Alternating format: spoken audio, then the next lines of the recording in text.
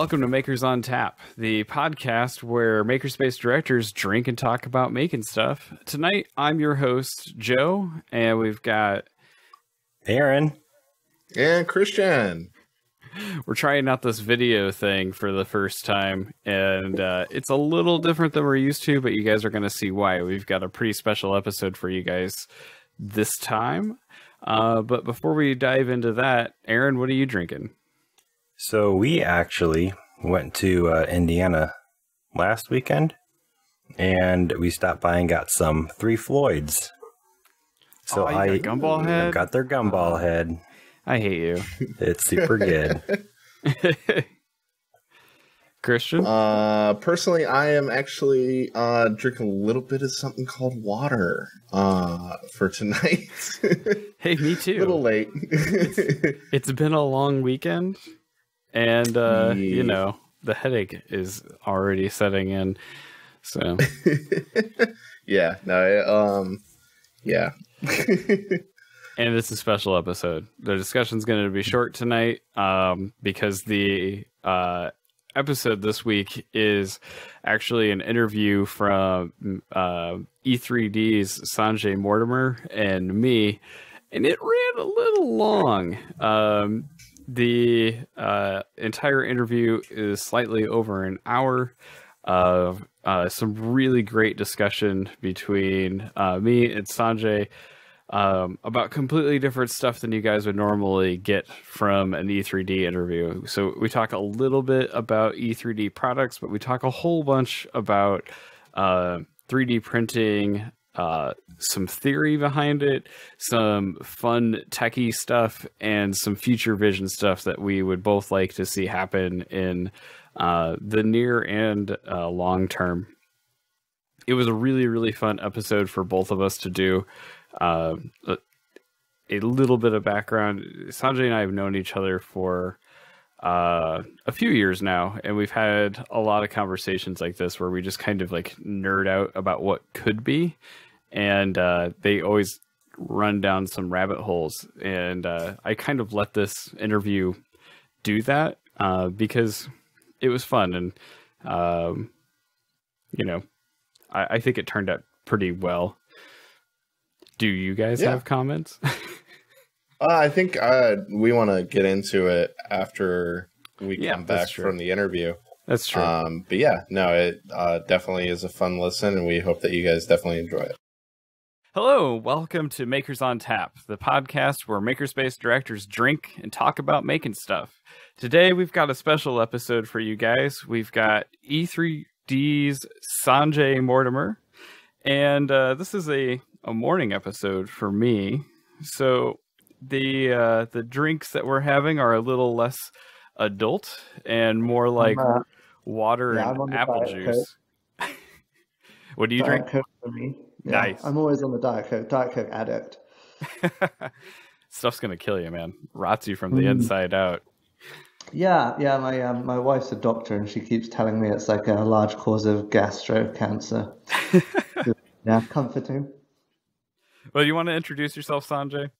Yeah, sorry, I did too much time on Coke. Yeah, my name's Sanjay Mortimer. I am one of the founders of E3D-Online. We make hot ends, most famously the V6, but I suppose in general we're kind of like, we're an extrusion and R&D company in 3D printing. Whilst our like huge expertise is around pushing hot plastic out of tiny holes and doing so really well, we try and kind of look for hard problems in 3D printing and solve them, and then package them up and sell them to 3D printing companies or consumers. So, you know, the tool changer, for example, isn't an extrusion system, but it was a really cool, interesting, hard problem. That's kind of what we do. Yeah. And we're going to talk about the tool changer some today. But, and, you know, to your intro, you don't always shove hot plastic out of tiny holes. You even have big holes that you shove hot plastic through. That's true. We shove hot plastic out of a wide range of holes in various diameters, sometimes even shapes, various diameters and materials. Sometimes shapes. Yeah. Oh, yeah. But I suppose, you know, every application has, the optimal like resolution. As you increase your diameter of your nozzle, your maximum flow rate increases, but your resolution goes down. Converse, if you go to smaller nozzles, more resolution, less time. When you get to very large nozzles and very large sections, and if you want to lay down in certain ways, it can sometimes be advantageous to what you're trying to do when you're forming a bead of plastic on your print is you're not actually trying to end up with a cylinder of material that's laid down. You're actually trying to end up with a shape that's called a stadia, which is a rectangle capped with two semicircles. Okay. Right? So it's a round-ended rectangle. It's the shape of a stadia, right? Look at Olympic stadium. Yeah. And every time we talk, I learn something. Yeah, that's the name of the shape. So because you've got the nozzle at the top and you've got the print or the bed underneath, and so you've got these two planes, and then you're injecting the fluid into the middle, and the fluid wants to do its standard fluid thing, right? Where it comes out and forms a meniscus at either side. What you actually end up with is a stadia. And at the tiny scales that we deal with on a like day-to-day basis, squishing the material into the stadia shape is very low effort and unproblematic. But when you get to some very large scales, you kind of, and very high flow rates, the actual like the splurging it out into that stadia shape and that aspect ratio. But I suppose particularly it's less about absolute size, but more about the aspect ratio. So if you want a very wide, thin layer that you want to put down, so let's say you want to put down call it a 1 millimeter, just for the sake of numbers, call it a 1 millimeter layer, but that layer has to be 10, 15 millimeters wide. Right. Then you're kind of squeezing plastic out of a hole in the middle that then the nozzle has to squeegee down. There's a lot of pressure involved, and also the nozzle has to stay in place quite rigidly. So in that case, maybe you can consider like trying to extrude a ribbon, and then you have less work to do in terms of deformation of the fluid after like post facto exit of nozzle. Yeah, well, even when you're looking into things like paste extrusion, when you're trying to do big fat layers, also wide, I know some of the research in things like concrete 3D printing, they've actually looked at square nozzles and hexagon nozzles because and rollers as well. Yeah. Which is kind of a neat thing. And people have done that in plastic as well. So you like have a roller that follows the head on a slewing ring. So, a thing that attaches the nozzle and rotates such that the roller is always following the path just behind. And so the material comes out and drops down as a cylinder, and then the roller squeegees it into place. Yes. Yeah, and then they have side dressing that comes back on the sides too. It looks like a scoop, like this, and the material's flowing. This way.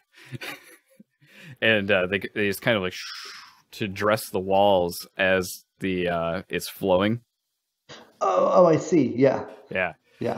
I mean, super cool things. And there's so much prior art in this, right? So the thing that like everyone must remember is that everyone's like, "Oh, isn't that fancy and isn't that complex?" Right? But like, I don't know, you got a window behind you. Is that a PVC window by any chance? You don't have those in America. You don't really use double glazing. You just burn. Yeah, that's PVC. Yeah. And so that PVC extruded section is like absurdly complex if you look at it. It is.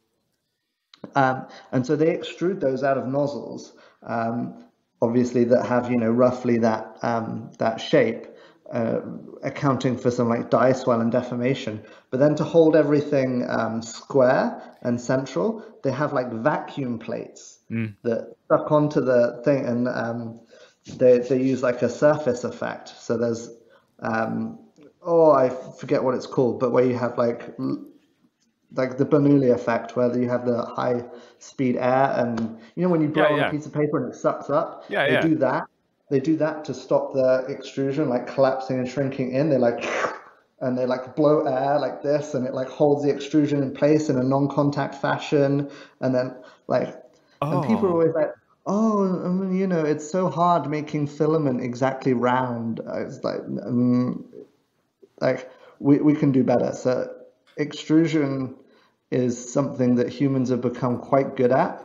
And frankly, in the 3D printing industry, we're kind of rank amateurs when it comes to complexity. yes. In terms of miniaturization and precision and things like that, we've got a lot more control because most extruders just run open loop steady state for the most part. Yeah. But like in terms of as it's being output, we just squish it out of a circular drilled hole, right? Yeah. But there's a lot of prior art in that field, and there's a lot that could potentially be done, I suppose. Well, that took a rabbit hole. Segues are hard, but also very Oh, fun. yeah. Do we have a structure? What are we supposed to be talking about, Joe? This will I, last all. I, our episodes have a rough structure, but so far the interviews have been very freeform, and like I have these scribbled notes that are terrible. But the other two guys on the podcast cautioned me this morning. They're like, "Don't let this get too technical," and I was like, "Nah, it's gonna be technical because that's what's fun." Yeah. To give you guys some background, Sanjay and I met at Midwest Rip Rat Fest a few years ago, and we've been talking on and off on the internet for these random concepts for the last few years, and our conversations are always very entertaining and take these wild turns like they just did. So that probably won't be the last one, but I'm going to try to keep to my script here. So to start, how are you guys? How's E3D? How's Sanjay? Like, E3D is crazy. How's Sanjay? I just got married. 3D printed ring. nice. Yeah. Yes, hardcore. I machined She was mine, like, but "You're not allowed anything 3D printed at the wedding. No talking about 3D printers. You've got too many of your colleagues." And snuck in the rings. nice. That's awesome. Yeah, but yeah, E3D in general is big and growing. It kind of blows my mind. I keep thinking that like surely everyone who wants a hot end must have one by now, but that never seems to turn out correct. How have things changed? We moved into a big new building. We grew quite quickly, and we ended up spread across kind of 5 units in this business park that we're on just outside wow. of Oxford. Yeah, and it was kind of this higgledy-piggledy, like we had one unit, and then we managed to get the one next to it, and then we needed more space, so we got a shipping container, and then R&D was too noisy, so we were like, well, we'll move that to another building, and then manufacturing outgrew, and so it goes, and all of this occurred in the space of 18 months, so there's like not enough time to to get the correct type of building that you want, Yes. It would be completely absurd to have moved 5 times in those 18 months. Yep. Right. And also the buildings weren't available. And so we were just sitting there. And then this place came up. And so it's basically like 3 large warehouses, like warehouse rooms. Okay. I don't know what you call them, but like the big shed shaped things, Yeah. warehouses, like 3 of those next to each other, joined together. And that's how we got it as an empty shell. And we've done the kind of Elon Musk epoxy floor thing, and we've installed offices in the upper level. So we put in a floor, if you like. Okay. And so that was a big ordeal, and we just moved in here in January, thinking, this will last us forever, but it's full now. Yep. That's how it goes, man. That's exactly how the startup I work for is going. We just moved, and we're already trying to buy the rest of the building and debating on building a building in the field next to us. It's crazy. Yeah, we're gonna have to build another floor, but yeah, overall it's. You're gonna have to. Sorry, people are. Sorry, we've got tannoy systems. Yeah. I'll explain in a second. Hang on. That's why we don't record live. Yeah, we've got IP phones throughout the building, and all of them have a speaker on them. And then, if you know the secret code, you can press in and make all the speakers in the whole building on your hot mic. It's cool. Anyway, but yeah, so we've grown rapidly. We're up to like 40 people now, which is pretty insane. That's awesome. We're making a lot in house. We do like loads of hot end assembly, like all the ALF objects, lolsbot hot ends. We're building tons and tons of those. And for other companies like BCN 3D and many others. So there's a lot of like building actually of hot ends and extrusion systems happening like literally below my feet right now, which is kind of neat. That's so exciting. And we're kind of bringing in-house more and more. That's crazy. So yeah, with all that going on, what do you do outside of work for fun?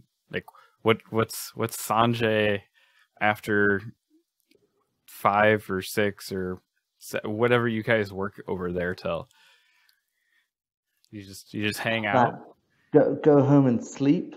No, I know it sounds like a corny answer, but like no. I know 3D printing is my life, you know. Yeah.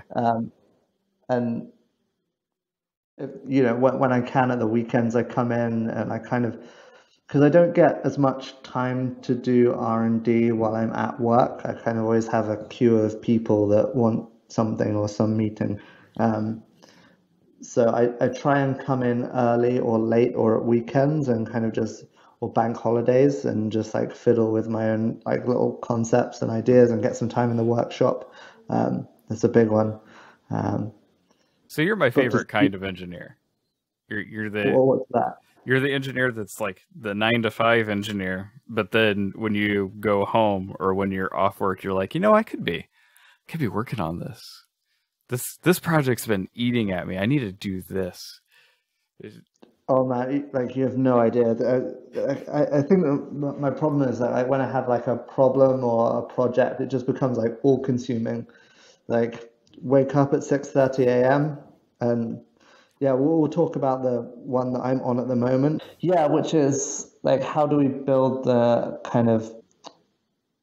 So V6 was designed and built for having contract manufactured machine parts come in and then having the user assemble them and having an experienced user and so on and so forth. Right. So you have this like heater block and a heater cartridge and a sensor, and they're all separate kind of modular elements in and of themselves, which they're each, a sub-assembly. A heater cartridge in itself is a non-trivial piece of engineering, and so is the sensor cartridge. Right. And all of those go into the block, and the block is like an all-sides machined, milled part, and so it goes. So there's quite a lot of, in terms of like broader market trends, the reality is that what we need to do to adapt and stay current is to reduce costs and improve usability. Mm-hmm. And that's an interesting problem. Yeah, I'm a big, obviously, like printing performance nerd, and so we're seeking to make improvements in performance as we go, but never at the expense of usability, right, and cost effectiveness. Next generation hot end. So what we want to do is be able to provide something that serves the function of the nozzle, heat break, heater block, heater cartridge, sensor, fixer, all of that in like a single, self-contained, easily swappable unit that is extremely cost effective. Mm-hmm. Because at the moment, the reason why a lot of users don't change out their nozzles for whatever reason, even though they'd have great benefits from doing so, is because it sucks. Like, it's a sucky process. Yeah. And also, when people experience problems, troubleshooting then sucks as well, because you've got a nozzle clog. Well, you can buy this little £5 part, but then you have to do this process. And a lot of times people are like, well, I'd rather just pay the 50 and exchange the whole hot end and not have to deal with that. And that's kind of a crummy situation for the user, because they're throwing out loads of good stuff just because of one small. And so I think if we can make these little parts that are cost effective enough, but really easy to use, exchangeable parts that you can buy exactly the one that fits your needs, and also swap it out as you need, kind of more regularly. Like, again, the biggest impediment to people swapping out nozzles the reason why you don't swap out your nozzle for every print to the correct one is because it sucks. Yeah. Like, it takes it'll take you 15 minutes. By the time you've found your spanner and heated everything up, and instead we want to undo one latch, Yep. clunk, undo a connector, slide it out, slide the new one in, clunk the latch down, plug the new one in, printer's good. We spent a bunch of time talking about this when I worked at Lulspot, when we were working together. So this isn't a new problem. This is a hard problem. Correct, yeah, and it's the kind of problem we like. Yes. Because you solve the hard problems, then you're adding value. Yes. Yeah. Yeah. So you guys just dropped a whole bunch of crazy high temp stuff. Like the high temp heater cartridges that get the temperature of the sun, and the heater beds that you could cook pancakes on. Easily. So what's going on with all that? What's the intent? Because backstory. Yeah. We were approached by Airbus, the University of Exeter, and a company called Victrex. Victrex are the largest manufacturer of PEEK polymers in the world. And they were like, together, we should be able to develop a formulation of PEEK that can be printed really easily. For certain values of easily, right? But nonetheless. Can be printed. Can be printed, yes. It is not totally impossible to print usable objects. And so we've been at that for 2.5, 3 years. The material development, especially when it comes to polymers, is fundamentally slow because you have these reactors that yield 1 ton of material, and you have to these whole synthesis cycles, and we're talking about $100 million worth of equipment. And it's not like they get much time to bring it down to do prototyping, because it has to, the ROI on these things are 10 years or something. So they've got to they have to make the machine do the work. Otherwise they're losing revenue every day. But they found a really cool way to prototype. They actually built an entire mini reactor, like a miniature. Anyway, it's cool. But what it meant is that we could take PEEK and we could tweak it at the molecular level. This isn't what everyone else is doing with polymers, where they take some resins and mix them together and add additives, where you then end up with this kind of polymer soup of maybe some different kinds of chains with some additives inside. We're talking about actually fundamentally changing the way the chains are assembled in the reactor, which is very powerful, and you can do a great deal more. And I expect to see a lot more of this happening in the rest of the polymer world outside of PEEKs. I think that's very exciting. So we worked with them to develop this material, and that's been really successful. We're bringing this PEEK to market. Again, it's fundamentally slow to make enough of this stuff, but it's on the way. It's happening. So watch this space. But what we ended up with is a PEEK material that you can print without a heated chamber, has higher Z direction strength than Ultim printed on a Stratasys Fortis 900 MC. All right. It even outperforms their new PKK Antero 880 material. And we're printing it in an open chamber, right?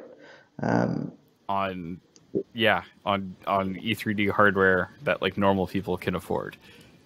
So you can take any consumer. So the idea is that you should be able to take any kind of decent middle of the range 3D printer, or certainly if you are a printer manufacturer and you already have a printer and you want to uprate it, all you should really need to do is change out the heated bed to something that's quite a bit more powerful and upgrade the hot end to something that's also quite a bit more powerful and slightly specialized.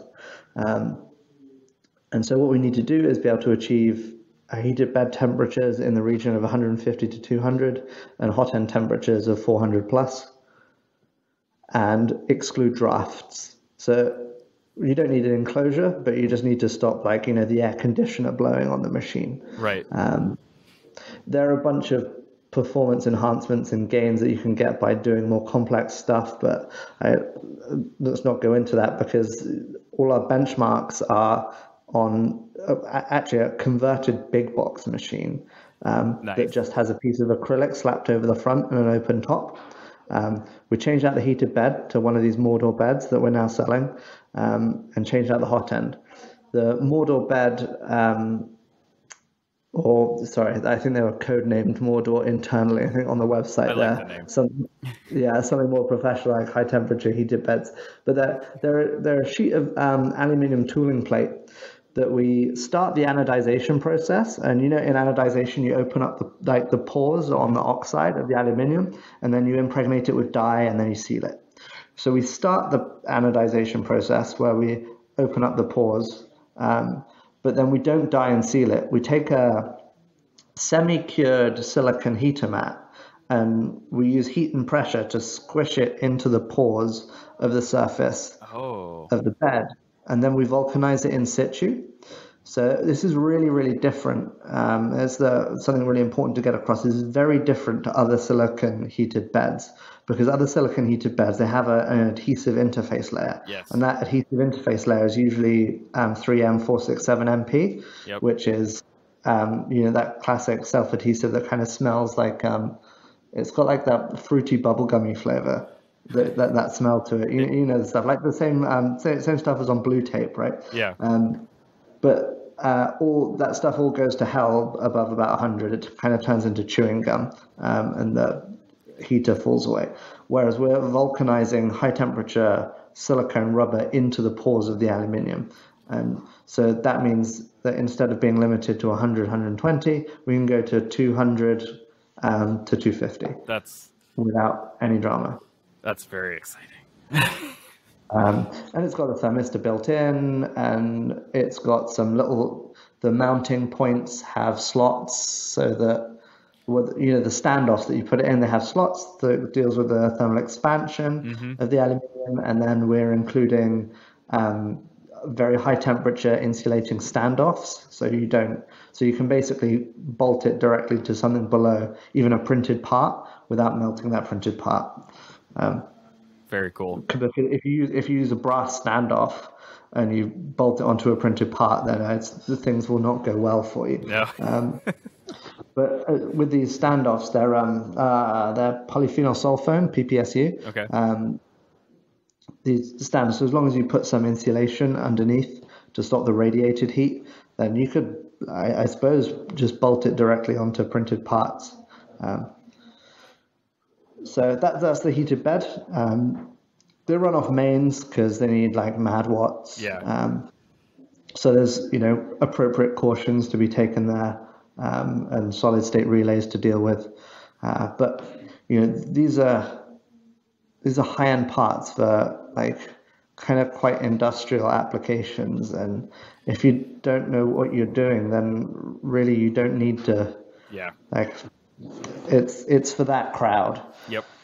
It's like the hyper enthusiastic maker that really knows what he's doing and wants to take on a big job and those safety implications, or it's for industrial manufacturers of 3D printers. People that can look after themselves when it comes to mains, right? So there's those, and then we've got the heater cartridges are kind of neat. They use totally different wire. On the inside that's not nichrome. It's got like high melting temperature, lower oxidation. Then they pack it in. So, do you know how heater cartridges are made? Yeah. It's really crazy. And yeah. And so the packing ceramic is, it's not magnesium oxide, I believe it. think it's an alumina, higher conductivity alumina. The whole object, the reason why heater cartridges fail is because of like hot spotting and expansion and burnout. And so in order to improve their life at temperature, which is the problem we're trying to solve here, is that normal heater cartridges, they don't have a very good life at 400 plus. Right. In fact, sometimes it can be tens of hours. So it's kind of useless. So we build the heater cartridge such that it evenly distributes heat. There's less hot spotting and buildup, and it's better at transporting heat away from the coil that's inside into the hot end. Okay. And so the insulation is a higher conductivity insulation that's packed to a higher packing ratio. And then the casement itself is coated in, I don't know what it is. The manufacturer is being very stum on quite a lot of things about these heater cartridges. We kind of developed them in hand, but yeah, they've changed basically everything. But they've got this coating on them that's kind of like it feels kind of soft to the touch, almost like, there's like soft touch polymers you get. It feels kind of like that, but it's obviously not. It's like some carbon, it's black. It's like some kind of conformal carbon coating, and it deforms when you clamp the heater block around it. Okay. It's like thermal paste, right? It does the same job as thermal paste. Yeah. So it's like a conformal coating that aids heat transfer from the case of the heater into the thing that you're trying to heat, in this case, a hot end. And by doing so, by increasing that thermal transport and the evenness of the thermal transport, you end up with less hot spotting inside the heater, and therefore longer service life. Awesome. And excellent. So I'm just kind of going through my list. I'm bad at lists, but like, that was a really good explanation of why you guys have dove into the high temp stuff. Because I think when it first came out, a lot of people were like, "Well, why? We've already got heat hotbeds that can make 120, and whoever needs to go higher than 120." And it's people. People need to go higher than 120 occasionally to do crazy things. It's not for everyone. It's for if you need it, you already know about it. Right. To be clear, like if you have to be asking these questions, you probably don't need what we're selling. Yeah. If you're wondering, is this for me? Do I need it? The answer is probably no. Yeah. I probably shouldn't say that as, the person standing to profit from you buying it, but that's the reality of the situation. Well, a lot of what you guys are diving into, it kind of falls into that. And one of those projects I'm sitting here fiddling with is Super Volcano. Volcano is so cool. It's what I've been dying for years with my crazy tall 8-foot tall printer and some of the other weird projects I've built. But it's not an easy thing to use. No, you've got one that you're printing with it, right? Yeah. Yeah, sweet. And it's really fun. The other night I was printing 0.6 millimeter layers at 150 millimeters per second with PLA at 190C. So sick. But that's cray. It was really fun to print. But when you are printing with melt zones that are, here's a nozzle from the Super Volcano. So your melt zones are like 2 inches almost. You really start, and you're printing these big, huge, fat layers. You really start fighting polymer issues like heat latency. And it becomes far more about how fast can I. It diverges far more from how fast can I melt this material to how fast can I cool this material. Absolutely, yeah. Because the surface, the volume goes up. Yes. As a square factor, but the surface area goes up as a linear factor, he says. The cross section is squared, right, and the circumference, as a circle increases in size, the area goes up as a square factor of the radius. but the circumference only increases as pi radius, right? So as you go up, the amount of heat in terms of the number of joules of energy that is inside of there goes up, but your wattage dissipation does not go up at the same rate. And so that means that the plastic stays hotter for longer. Yes. And this is a fundamental, you can't really get past this. This is geometry and physics. Yep. It's nearly a mathematical truth. Yeah. The way to get past it is more air displacement around the part, just pumping constantly to cool that surface off. And that's what I've been fighting, is trying to get enough air to it. So right now, my solution is 2 50 millimeter blower fans that are 12 volts running at 24 volts at full blast. So you think you're cool, bro? You think you're cool? I'll take a picture of our setup downstairs, and you'll be so jelly. So we've got the shop air compressor hooked up to solenoid flow control valves. Yes. And we've got like 2 pipes coming in, and you can dump like 3. I think it's like 5 bar goes in there, and lots of air comes out. Yeah. Lots of air.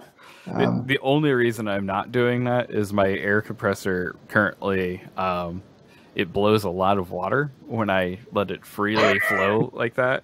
So yeah, we put filters on ours and everything to stop that, because it would kill the layer adhesion, right? Yeah. So I'm gonna get a desiccant dryer put in line and then start doing that. It's gonna be real fun. I'm so excited for Murph this year for all of the hilarious things. But one of the things I'm really excited for, we talked about this a little bit ahead of time, is at ERF, I kind of fell in love with the belt printers. I spent a bunch of time talking to Brooke about his printer belt and talking to Bill Steele about his. And I have yet to build one, but one of my super volcanoes is going to go on a large format belt. And the Massive V2 is my plan. My Massive V2 will be a belt printer, and hopefully by the end of Murph, I'll just have a whole table taken up with a rocket or something being printed sideways instead of super tall like last year. Yeah. I don't know if we can talk about everything, and I've got to watch my words here. But Brooke proposed as well. Tool changing belt printer. Yeah. So that would be super cool, right? It would. Maybe we should talk about that offline. Yeah. Carrying on. But yeah, I think belt printers are very cool. I mean, they're obscenely cool. Well, the thing that makes me excited about them is you've got this conveyor that I could be constantly cooling with the conveyor. I just have stationary nozzles around the print. And okay. Yeah. So they have like a laminar flow. Yeah. Have you seen on the Stratasys machines where they have the big, it's like a snail blower, but stretched prismatically? Is that and they produce on their infinite build area machine where they're building sideways? No, this is they have these. You can't really see them, but they're on all the dimensions of vortices. But it's it's an air blower. So it's like a blower fan, but a blower fan is thin. They're only 20 mil thick, right? You get a 50 mil blower, it's 20 mil thick. Imagine that, but 1 meter long. Oh. Yeah. So you have this big stretched impeller, kind of like what's inside of an air conditioner, right? Okay. You have the big long bar. So you can buy those that are one print area long, 300, 200 millimeters. And then you can produce a laminar sheet of moving air. Ooh. That is like a cross flow over the bed. Some Ultimaker printer people do this because they have that motion system has a consistent plane of where the action is happening. Right. And you can jet air right across. Interesting. I'm going to have to look into this. Thank you. Yeah. And what's neat is they have them in ovens as well, right? So you can, and hot air heaters. And so they make hot air heaters that are also these. So you can like do a heated chamber and all in one. Yeah. It's good fun. Very cool. All right, so you brought up Tool Changer, so I'm going to bug you about it. Everyone bugs you guys about Tool Changer, so I was going to try to leave it out as much as I could. But where's it at? What are you excited for? I'm super excited because I'm in beta 30. So, Ooh, look at me. I'm in beta 30. I'm saying his favorite. Hey. Yeah, that's exactly how I feel. It's true. Yeah, no, you are. So yeah, where are you guys at, and what is Sanjay the most excited for with Tool Changer? So Tool Changer is going well. I'd say that it's like bang on schedule thus far, which is really cool. If not, so some of the bits are ahead, and the things that were concerning me, like the little risk parts that were being tricksy, they're all resolved now. So, and all, yeah, everything's.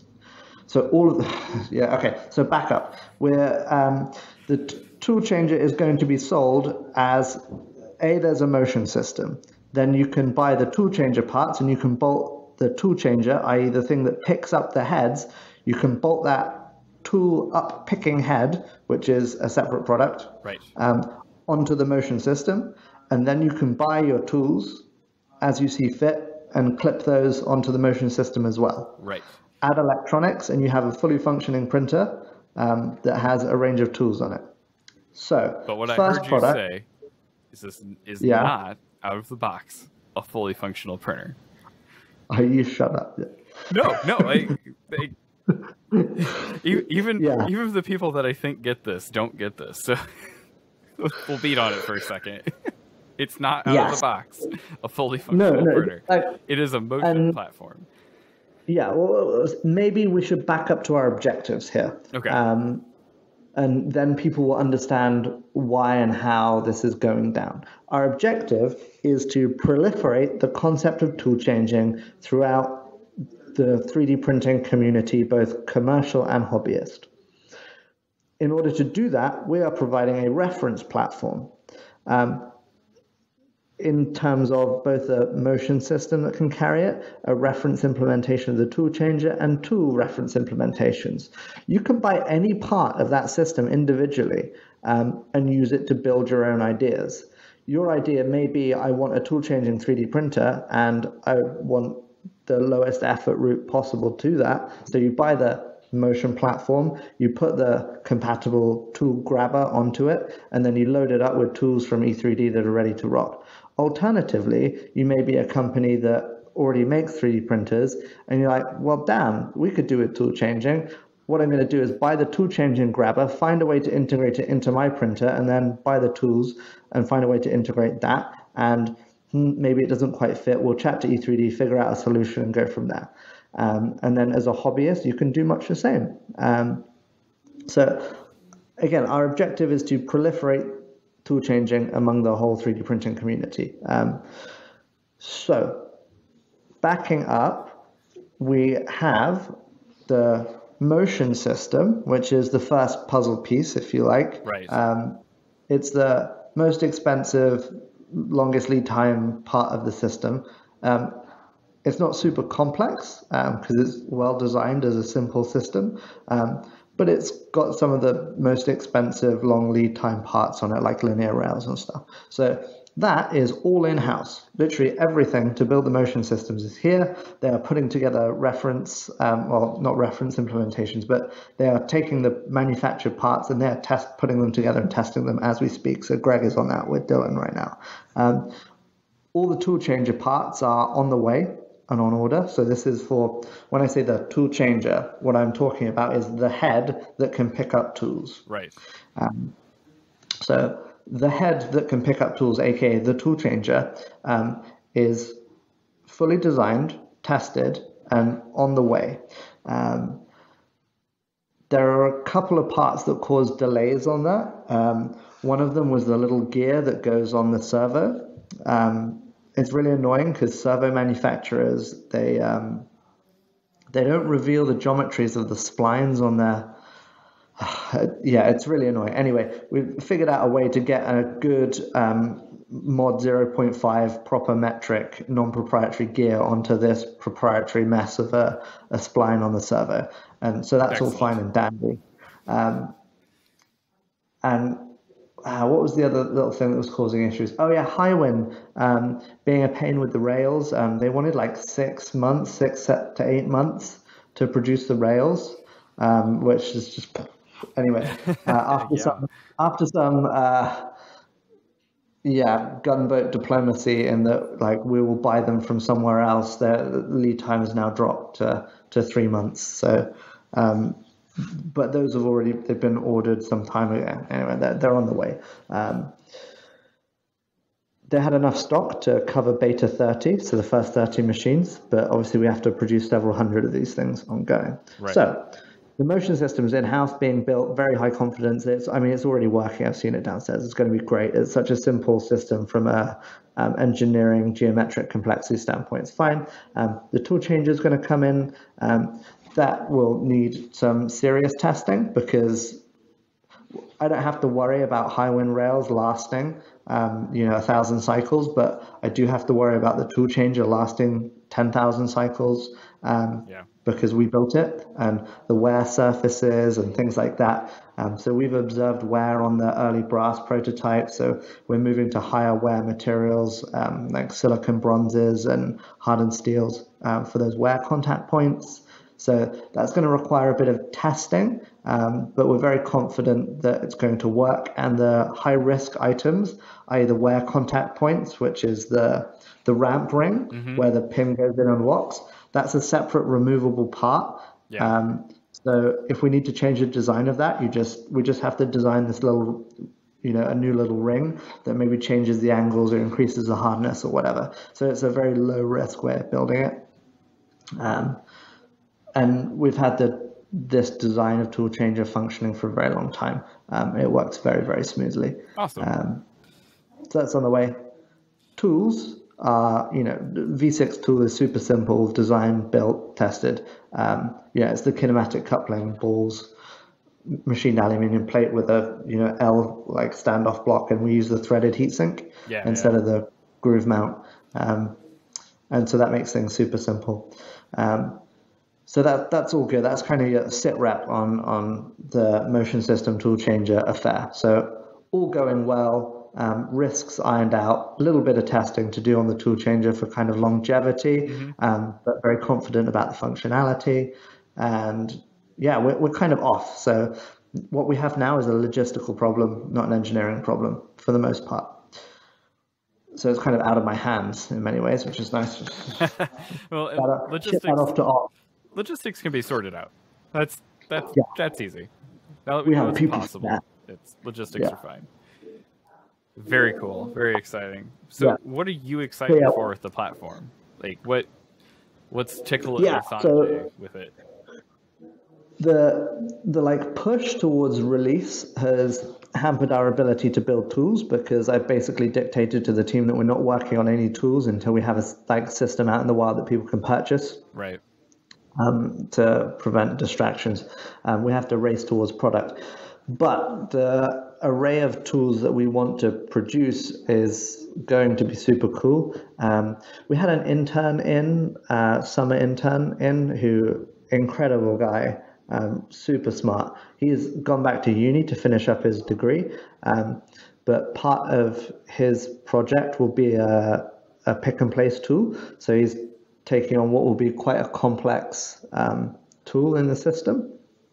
And it's a really exciting pick and place tool. I won't go into all of the details because it's his academic project. Okay.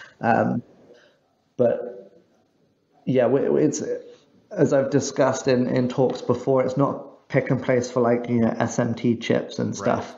Right. We want to place useful mechanical objects into parts and be able to pick up a wide array of very oddly shaped parts. And the design, it's like a tool changer in a tool changer. Okay. Yeah, it's like tool changeception. But I'll leave it at that. Okay. So it's going to be super neat. Cameras with collimating lenses. So you can do metrology. That one's mainly a software problem. Yeah. The That's going to camera's be been designed for a while. an interesting problem to solve software-wise. Yeah, absolutely. But we've been doing a bit of machine vision here now for QC, actually, checking concentricity of PTFE tubes with, it's really freaking neat. Minor sidetrack, we have a machine that quality controls the PTFE tube by shining infrared light down the tube, which conducts like a fiber optic. And then that gets pressed up by the machine against a microscope slide that uses an IR camera. This is all happening in a dark box through a collimating lens, and it measures and that gets the concentricity and then automatically cuts the tube to length and then pushes that up. Yeah, it's freaking baller. It's like this little machine. It cuts the little lengths of PTFE that you get with your hot air. Yeah, it's freaking sick. That is far more scientific than my method of like stretching the PTFE out on the steel scale and then going, looks right, and with a single edge razor blade. Far more scientific. Yeah, love it. But the thing that we're checking for is the concentricity of the hole, because the process by which PTFE is made, PTFE tube is made, is not like normal thermoplastic extrusion. Right. Anyway, it's like a sintering process, isn't it? Yeah. It's kind of like they extrude it and then they sinter it, and there's a lot of opportunities for the tube to deform throughout the process. Right. Anywho, computer vision, we have some confidence that we'll be able to at least get that started into a usable open source project, and then people who are more competent at software than us can come along and integrate it and make an Octoprint plugin and so on and so forth. Right. But effectively what we intend to do is basically compare the G code against the image that we get back. Okay, yeah. And then display you a diff. So hopefully like everything's green, but when there's like material where it should be, where there's material where it should be, it'll be green, and where it shouldn't be, it'll be red, and when there's material missing, it'll be black, something like that. You get what I mean. Yeah. So that will be really fun, but that's a big software project, easy hardware project. Then it gets into the weird stuff, and this is what I like really want to get into. I'm really raring to get into, but I'm kind of held back because we have to deliver to the customers that we've promised and taken money off of. But once we've fulfilled our obligations and got product to market and have product in people's hands, then it's onto the weird tools. So weird tools are like physical metrology and hybrid stuff in all of the ways. So one of the guys hacked together really recently that we didn't have much confidence that it would work, but it was worth a go, was actually using have you seen drag knives? Mm-hmm. So they're like absurdly sharp little razor blades that are designed for trimming like, these 100 micron sheets of material very precisely. And so we wanted to see if we could like print a 100 micron layer and then trim it back to precisely so, and then rinse and repeat. Yeah. Because if you can do that, you get rid of all this like motor spindle on the tool head, chatter, cutting, heating, horror show, and you get these like perfect razor cut sheared edges with the nice surface finish. More experimentation required. Yeah, it seems like would be a difficult, because like drag knives live off of down pressure. That's how they like circumvent corners and everything.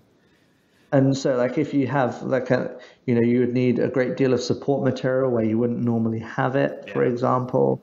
And there's a whole bunch of issues there, and obvious geometric limitations with regards to overhangs and things. But if you have a tool changer, then you can pick the tool for the job, right?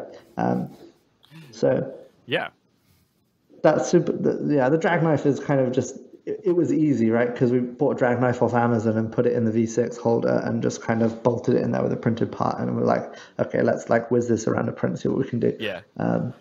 So that's kind of neat. the obvious one is the mill, which is, obviously, as people keep telling me on the internet, that's never going to work as a milling machine. It's not a milling machine. It's a 3D printer that trims parts, right? Yes. So yeah, the design of the spindle and everything for that, like a very small BLDC spindle, and or in a lot of machining centers where you have like live tooling and tool post holders, especially ones with high pressure through coolant ability, you have these cutters that have a turbine inside. So it's a spindle that doesn't have a motor, but you hook it up to the through coolant. Yeah. And so in this case, you hook it up to the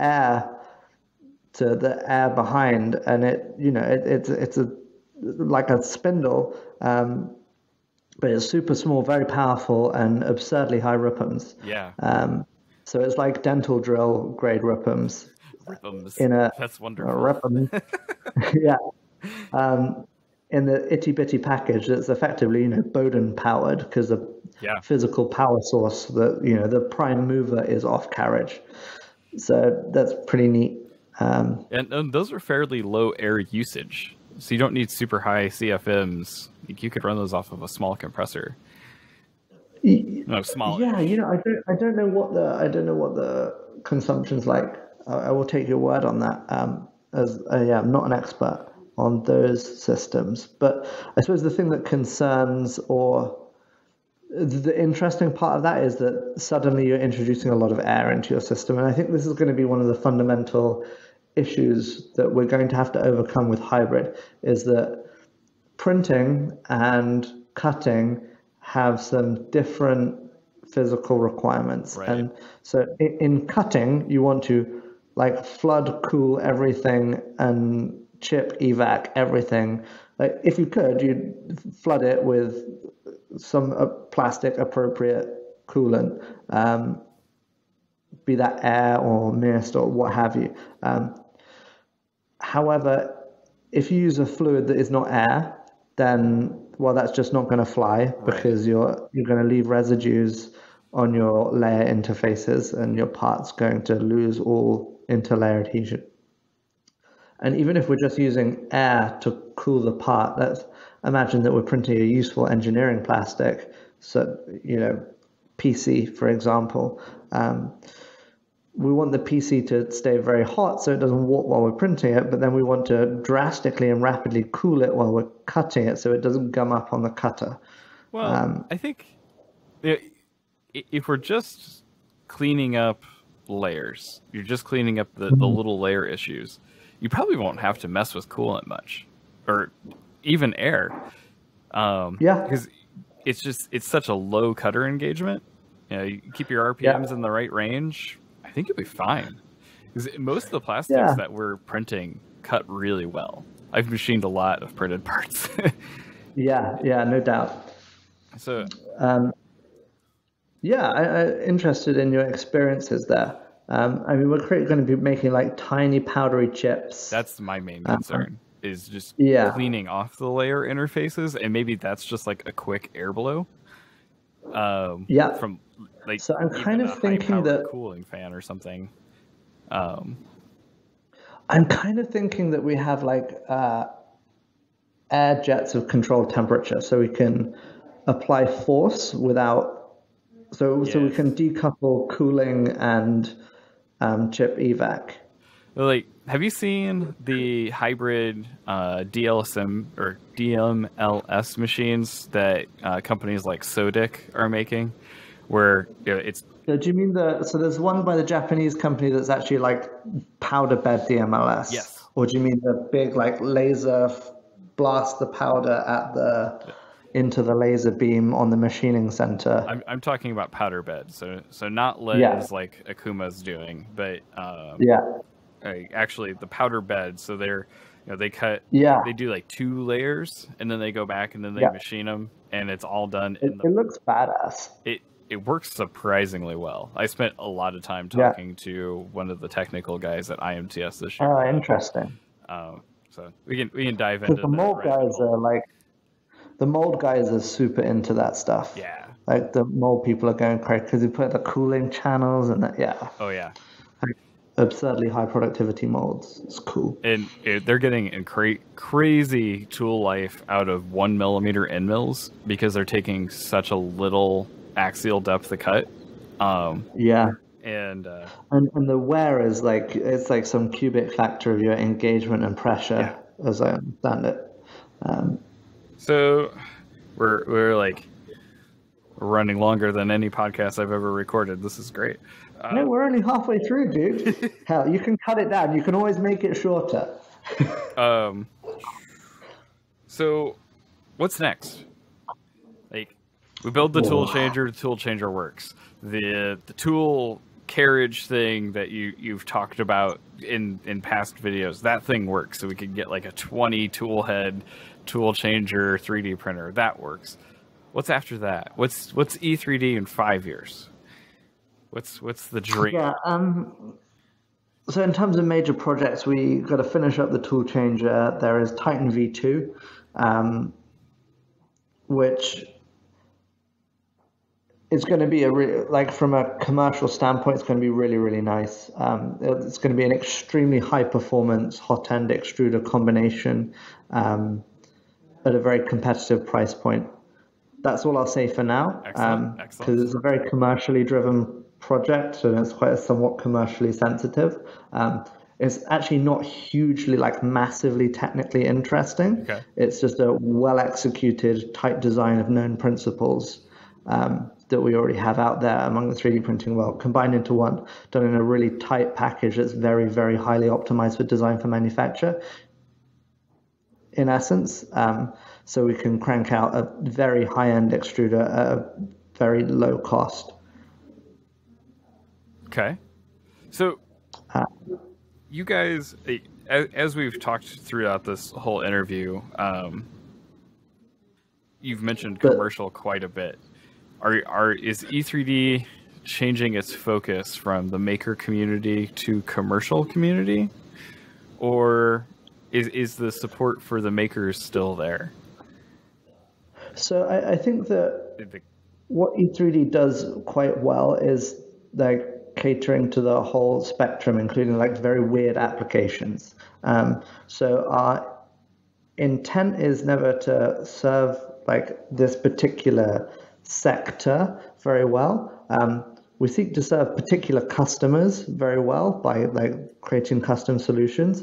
But I think that E3D's like fundamental market advantage is that we understand the underlying science of extrusion and how to design extrusion systems that work in a wide variety of circumstances for a wide variety of specifications. I mean, we basically have a bunch of Excel spreadsheets that are linked to CAD, and like you can tell us what your extrusion system needs to do, and we can crank you out an extrusion system that will do that. Okay. And so that's what makes us great, is like more of the understanding fundamentally what we do and conducting more and more like fundamental research into how all of that occurs is very important to us. But in terms of a commercial maker shift, it's undeniable that a large portion of our revenue comes from selling to printer manufacturers. But the majority of the printer manufacturers that we sell to are maker-oriented printer manufacturers. I think it's more that it's less that we are not catering to the maker community. It's more that the maker community wants to buy like, working functional good printers by default. And if your printer already comes with an E3D hot end on it, then there's not much impetus to change it out for something else. So we're focused on making systems that are great by default, but will also enable a good degree of post-sale interaction, because at the moment it's kind of difficult, and a good competent maker has no great beef with changing out a nozzle, but it's still kind of inconvenient. Right. Even for you or I, changing out a nozzle is inconvenient. And so, we've got to focus on kind of usability and cost. Everyone wants things cheaper, but making things more and more usable is kind of neat, because we can allow people to do more with their printers more easily. And so that's kind of where our focus is going. But those systems are still targeted at makers just through the vector of selling to maker-oriented printer manufacturers. Yeah. And I think that was a good move on you guys' part. Like, you saw where the market was going, and it's very different than it was when you and I got into it 5-6 years ago. There's far less people building machines out of random stuff that they bought at Home Depot, and far more people going out and buying Ender 3s. So yeah, and I mean, it's sad. There are plenty of things. Yeah, but say what you will. I mean, there are plenty of things wrong with Creality or what have you. But the Ender 3 prints pretty damn well. It does. It hurts to say. It's got to be said. It hurts. That thing, in terms of a cost to performance ratio, damn, that thing is good. It's scary good. And so these are realities. And we have to deal with our principles and where we came from and who we are and what we do, but we also have to cope with realities. And the reality is that we don't want to cater to the race to the bottom, but there's a trend. Yeah. And we have to ensure that our business still functions in those macroeconomic trends that the market is undergoing. And the big trend that we're seeing is more usable and lower cost. And we have to make systems that will fit in with that. Otherwise, we will be crushed and we will die. And that's the sad reality. But it's, doing that is what is enabling you guys to do fun stuff like the tool changer. Yeah, but I mean, but also this is what we're going to do is really cool. We're going to combine all these multiple parts of a hot end into one single unit that we automatically robotically manufacture in-house in a vertically integrated system from raw materials. It's some real Elon Musk Tesla grade shit going down. We're talking one roof, ceramic coming in boxes and bar stock coming in and bits of tube and ceramic insulation and heating wire and automated assembly occurring and amazing low cost, easy to use little hot end things coming out the other side. I love it. And that means that we're generating the most value. Because we're doing the most in-house. Right. So we're generating the majority of the value, which is good for us commercially as a business. But from a technical perspective, it also affords us the greatest degree of control possible. We can tweak everything in the system. We don't have to go and beg our heater manufacturer to can you please go and do that or use this other wire? And they'll be I don't really want to because I've got a big order coming. No, we want to play with a new thing. We can play with a new thing. Yeah. So the degree of technical control is really cool, and I think it's going to allow us to do things that are really quite impressive in the consumer hot end world. Hot ends that heat up like that and have absurdly good temperature control and allow us to get huge amounts of thermal flux into the polymer in short spaces of time and space. Excellent. It's not boring. It's not just paying the bills boring stuff. There's some good hard science to dig our teeth into there, and I'm finding it very fun. Oh, good. That's what matters. Well, yeah. Do you have other things you want to talk about? You know what? I can dance all day. I can dance all day. What's it going to take to get to the next level for printing? We've got really good mechanical platforms. Everyone can build a damn solid gantry that can print excellent benchies all day long. Yeah, I mean, there's no fundamental advances to be made in motion systems. As far as I see it, motion systems, we've been doing motion systems, good machine motion systems since the 1700s when like we started making good metal lathes, Right. and then subsequently milling machines. And then since the 60s, we got CNC and servos, and everything there is like, we just need to read the textbook properly, and you can make a good motion system. Yeah. Unfortunately, people haven't been reading the textbook properly for the last 3 years, and there have been some horrors, but that's kind of being worked out of the system now, and things are going okay. As far as I see it, there are three fundamental things that permit like the core advances that make 3D printing what it is. One is materials.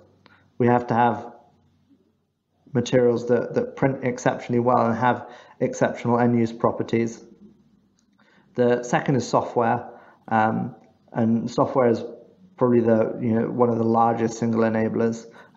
It's worth bearing in mind that a piece of software controls absolutely every aspect of how your part comes out, how strong it is. Yes.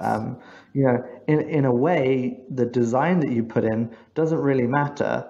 How the software interprets your design is what really counts. And so I think that there's going to be some huge advances there, but that's going to require a revolution rather than incremental approaches. I think that slicing is,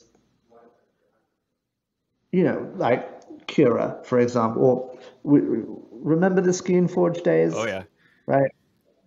And Rep Snapper and stuff. Like, we started out like, well, we've built this like facsimile of a 3D printer, and we need something to drive it. So let's create something that can slice a cube. And we went from slicing a cube, and then we like put in bridging and support material and infill patterns and stuff. And Cura was based on Skein Forge, as I understand it. Yeah. Which was like the original, and they converted it to run on PyPy and then and then it became Cura. But we still have, we take the 3D model, we slice it into layers, and then we do 2D operations on those layers, and off we go. There's a lot more to be done there, I feel. Like whatever happened to non-planar slicing? Like that's such a cool idea and so fundamental to how our layers are formed and how our strengths are done. And I think it's hard because DFM for that is hard. As with many things, and I think that 3D printing abstracts away from CAM very well, in that you never have to it trivializes the CAM process, which is kind of its biggest advantage because it's backwards. So, but at the same time, it makes people think that CAM is just clicking print, and it's like, oh no, you actually have to tell the machine what to do. People going from 3D printing, like from additive to subtractive, have this rude surprise when they can't just put the model into the slicer and then the automatic tool changer and the 5 axes just get to work. A rude awakening. But I think that we could do with a little bit more of like CAM in 3D printing. Like, I want, let's get rid of STLs and steps, and like I want this boss to be printed in this way, and I want all this kind of control. There was for a while there were all these efforts going on to do like 3D printing specific file formats like AMF, and there were a couple others. Step. just stop. Just give a step.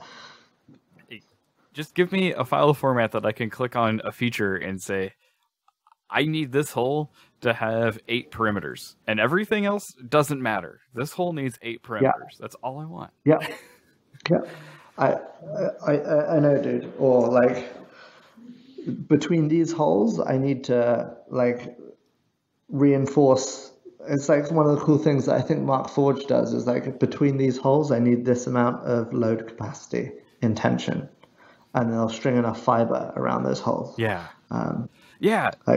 Oh man, that was one of the things I wanted to talk about. Like, continuous fiber. Get rid of all the chops. It seems like every chop and filled filament I've used, it's just weaker than its original base material because the chop screws with the polymer bonds. I think there's some material science that needs to be done there Yeah. to sort that out. Like if we look at injection molded fiber filled parts, they have higher tensile strength than their unfilled brethren, as Yes. well as higher moduluses and things like that. But those are Watch this space. We've got some cool stuff coming out, but essentially the interactions between the fibers and layer adhesion and some other things result in poor properties. There are ways of solving that by changing the way the material flows. yeah. I'm trying not to dive too deep into material science because you guys, Thomas, how do you say Thomas's last name? Sandladder. Yeah, what Sanjay just said, and Rich, they did a really awesome podcast a week ago, 2 weeks ago, on the Mill Zone, and there was an audio mishap. But seriously, sit down and listen to it because if you're a materials nerd, that was a great session. But like, what do you think it'll take to do continuous fiber on a desktop? Not buying a Markforged, but like you and me.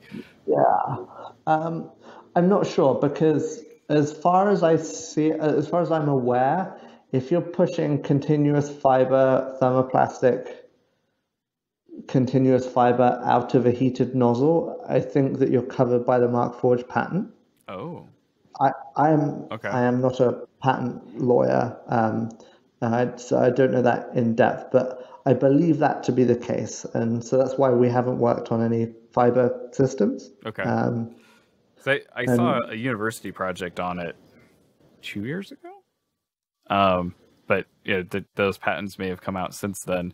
But they were fluidizing carbon fiber and running it down with a UV reactive resin, and that was really neat.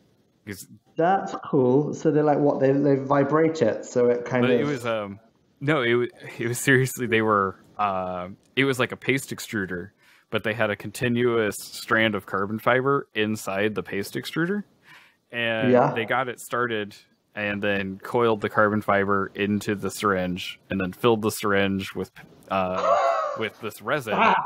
And that's cool. Yeah, and they were just plunging it, and as the resin came out, it would feed out the carbon fiber, and then they were able to build it up. And I saw it because it was when I was working for Lulzbot, and they were using a TAS 6 as their motion platform, which I thought was super neat.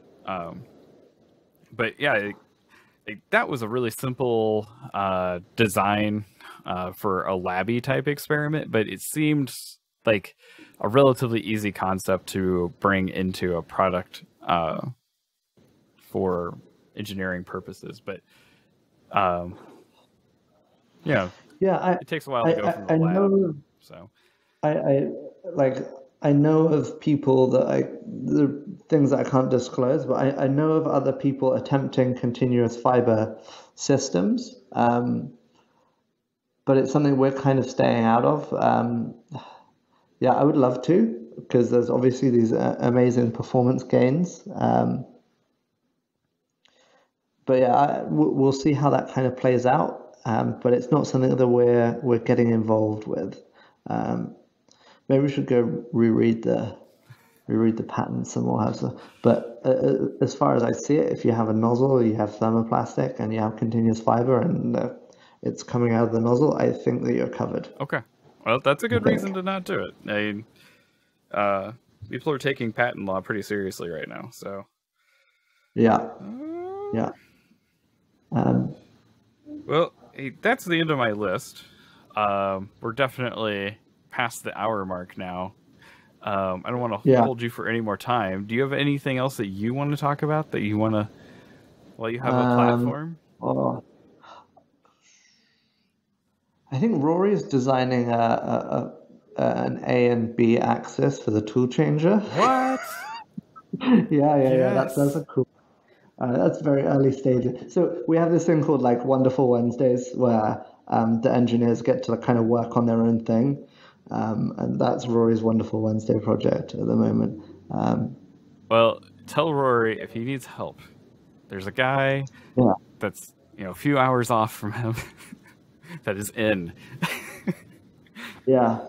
Um, yeah, I haven't seen it. I don't know if it's like Trunnion or what have you. That would be the easiest way. I was trying to get when I worked for Cat, I was trying to get them to fund me for 5-axis printing, and not necessarily coordinated motion, but just simply reorientation of the build platform.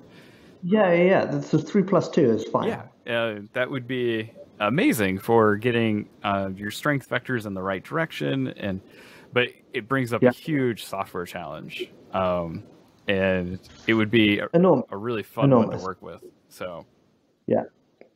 Um, but yeah, I think that if we have this like merging of CAD and CAM for FDM, then we can start to do some cool things because we can, break up parts into sets of features and decide that this will be done in this orientation and so on. So I have faith. I would like to see ultimately something that's kind of like HSM that's been integrated into Fusion, but instead of removing material, you're adding it. That doesn't seem like an enormous step. And I'm always shocked that HSM don't have a slicer, right? well, they have NetFab that's kind of like being integrated. I wouldn't be shocked if it was like in the pipeline. Based on some conversations I had with them at IMTS, I would not be shocked if that wasn't coming down the road. Yeah. But I would not be shocked if Autodesk just came out with a slicer, right? But I just if I was them, I would have done it already or acquired one. The guy who made Mesh Mixer, because he's sold to Autodesk, but he's now no longer with Mesh Mixer. He's doing a really cool looking new slicer. You seen that thing? Do you know what it's called? It's got a weird name. Of course it does. It's 3D printing. Why should it have a straightforward name like thing that makes parts? Slicing Software 3. Yeah, the current iteration of NetFab that Autodesk has out, it brought in the Spark Studio stuff that they were doing for a little while. So you can slice with normal FDM printers. It's just not super straightforward to set up printer profiles for the ones that they don't support. Which like they support like Ultimaker and Type A and a couple others, but nothing. So who's this? Which package is this? The Autodesk with their newer NetFab. Oh, I see. They're doing. Yeah, so you know that NetFab had a slicer for Ultimaker 2s before Cura, I think, existed. It's probably built on this. This is probably built on that slice engine. Yeah. So Ultimaker used to sell NetFab the slicer. Yeah, back in the day, that was a thing. That was a Wednesday, for those that don't know. Yeah. Well, I'm trying to find the name of the slicer for you. If you find it, shoot it to me over email or whatever. I think we should probably wrap up. I think that's probably sensible at this point. At this point, I am very late for work. Oh, yeah, sorry. It's fine. It's fine. I'll make it up. But with that, this was Joe for Makers on Tap with Sanjay Mortimer from E3D-Online. And if you have any questions for me or Sanjay that came up out of this interview, hit us up on our social medias. The subreddit is r/MakersOnTap. We're on Instagram, also as Makers on Tap, and same for Facebook. And if you thought this podcast was awesome and you want to let your friends know about it, share us all over the internet. We like it when people let us know that they like us by doing things like commenting and. Oh yeah, we'll have to put you up on Twitter, man. Yeah, we'll make sure we post. We need to get a Twitter. Maybe I'll do that today. All right. Yeah. Do it. So with that, I'm out. Thank you guys, and keep making stuff. Yeah. Thank you very much, Joe. And we're back. So you guys made it through the interview, hopefully. If you didn't, maybe you skipped to this timestamp. I had an absolute blast talking to Sanjay, and we've actually since then talked about making this a recurring thing every couple of months where we just like ramble on some rabbit holes and see where they go and have some fun with it. But what did you guys think? Absolutely. Just the conversation I immediately posted in our kind of group discussion.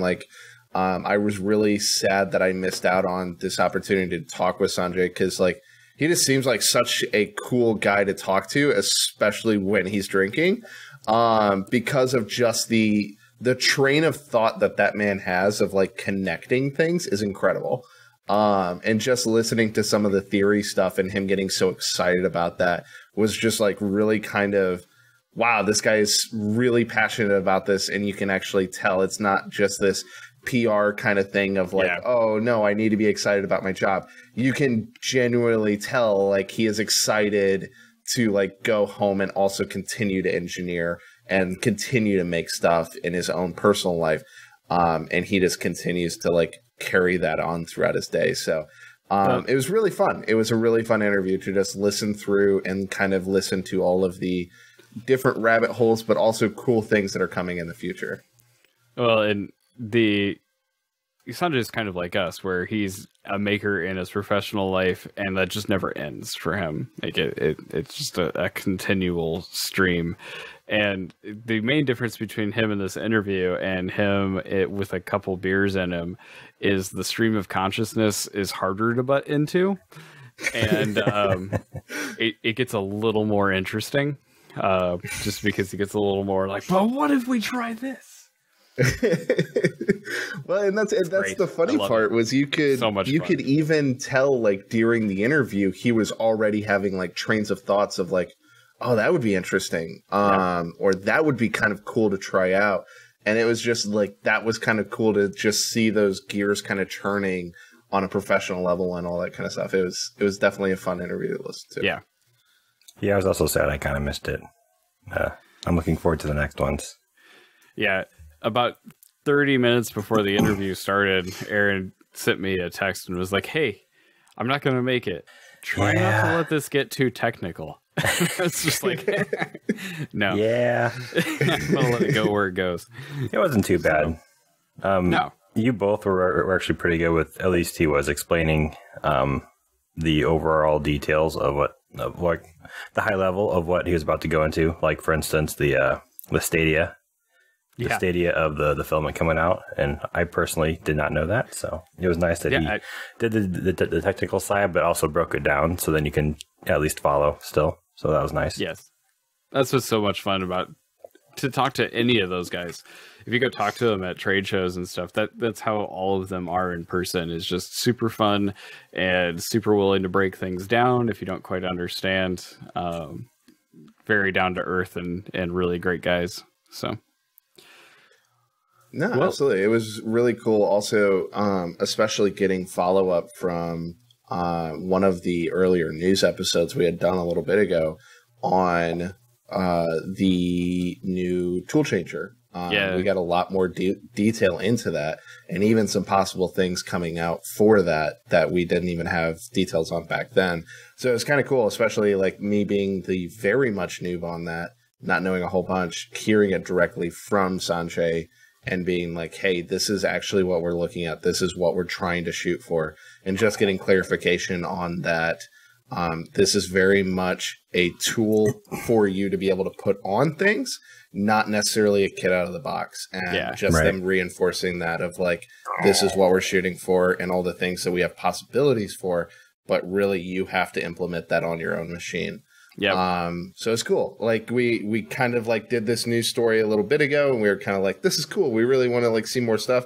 And now a little bit more episodes down the line, we're actually seeing hey, this is what we actually are doing. So it's kind of cool continuation from one episode to another. And I don't know, I kind of like that we're building this little kind of cool thing between the episodes now. So yeah. I'm really looking forward to the end of November when one of those shows up in Illinois. at my house. Is that part of the? Because I know you said I don't even know what the beta 30 is. He apparently made fun of you for that. Oh no! But Yeah. Joe gets special access to buy into this beta program, and gets one of these motion platforms like the sucker he is. Yeah, I'm a total sucker. I'm a total fanboy. It's fine. No, beta 30 is, like you said, they're building 30 beta units as a release candidate, just to make sure that when they release them to the real world, that they work, and that the couple that they've built in-house so far work like they expect when they ship them out to a whole bunch of people. So I'll be one of the first 30 to get one, and then after that they're going to do a release of 100, and then they'll go into full production if beta 100 works out. So wow, okay, no, that sounds awesome. I really hope that maybe after full release we can definitely get him back on to just hear about the process of how they went through the whole thing, and just like all the cool stuff that went into it, because it definitely, as much of it sounds like a tool that they are using for commercial use in some aspects, they are definitely still trying to make it for makers as well. Yeah. And he kind of made that clear. He's like, it may not be for you, but there is people out there who this is exactly what they need, and we are trying to make it as best for them as possible. And we might have him back on for that, but I feel like our podcast covers like a whole different world with these guys, like the Tom's 3D and the 3D printing nerds and all those guys. They do such a good job of covering the commercial things and and all of that. But we've been able to keep all of these so freeform and really fun and very conversational. I'm hoping we can keep that instead of just becoming industry news like everyone else. Right. I really enjoyed all the personal questions you asked him. Like, that's the kind of stuff that I want to get into. Like, why are you the way you are? Talking to all these industry maker professionals, like anybody else could talk about products and design and stuff, but what makes you tick, and what gets you excited when you get home from work? That's stuff that I like to learn. Because you got to remember, like the three guys that started E3D, Sanjay, Josh, and